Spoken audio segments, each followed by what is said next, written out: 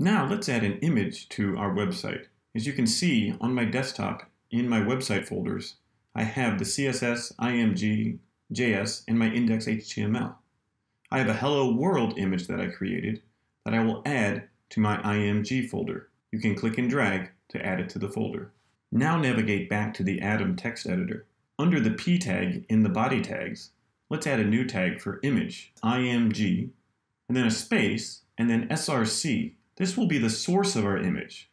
We need to use quotes and then type the exact path and file name of our image. This path will be different once we upload our web pages to the server, but for now, this will work fine. Make sure to save your document, then navigate to your web browser and reload the page. The image should appear. Let's navigate back to Atom to add some more attributes to our image tag.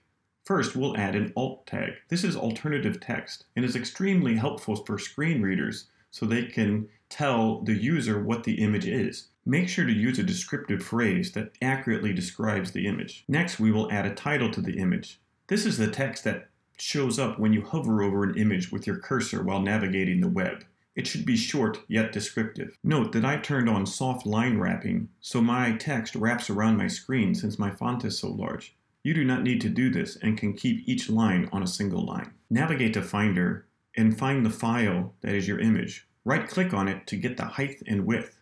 We can then add this to the image attribute by typing in the pixel height and the pixel width. When we save our document and go back to the web browser and reload the page, notice nothing visible has changed, and also our image seems so huge. We will fix this in the next video.